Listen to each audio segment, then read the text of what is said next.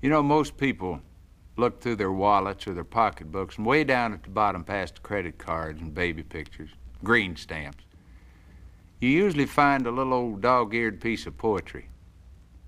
I was cleaning out my wallet the other day, and I ran across a whole bunch of I.O.U.s, some of them 30 years overdue.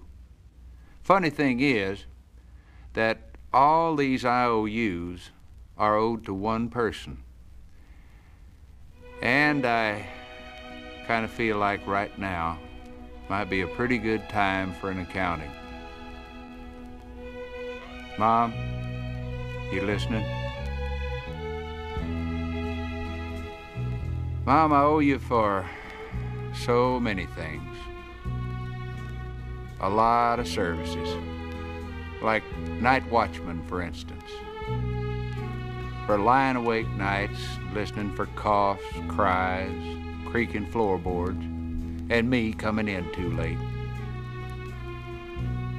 You had the eye of an eagle, the roar of a lion, but you always had a heart as big as a house. I owe you for services as a short-order cook, chef, baker, for making sirloin out of hamburger, turkey out of tuna fish, and 2 big old strapping boys out of leftovers. I owe you for cleaning services, for the daily scrubbing of face and ears, all work done by hand, and for the frequent dusting of a small boy's pants to try to make sure that he led a spotless life, and for washing and ironing no laundry could ever do, and for drying the tears of childhood, and for ironing out the problems of growing up. I owe you for service as a bodyguard, for protecting me from the terrors of thunderstorms and nightmares and too many green apples. And Lord knows I owe you for medical attention, for nursing me through measles, mumps, bruises, bumps, splinters, and spring fever. And let's not forget medical advice either. Oh no, important things like don't scratch it or it won't get well. If you cross your eyes, they're going to stick like that. And probably most important of all was be sure you got on clean underwear, boy, in case you're in an accident.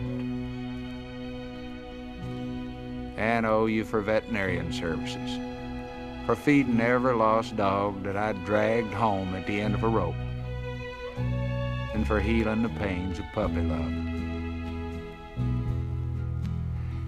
And I owe you for entertainment.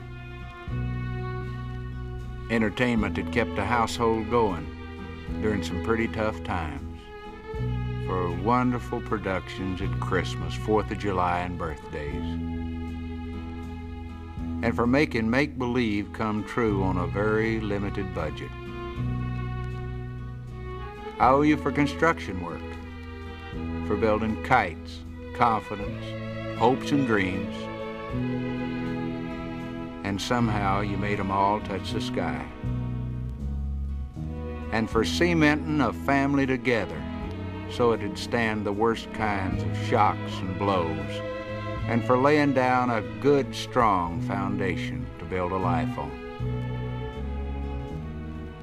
I owe you for carrying charges, for carrying me on your books for the necessities of life that a growing boy's just gotta have.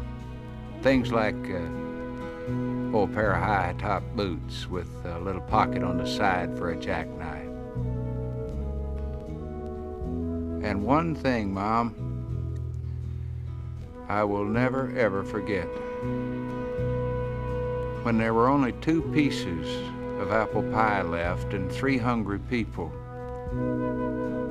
I noticed that you were the one who suddenly decided that you really didn't like apple pie in the first place.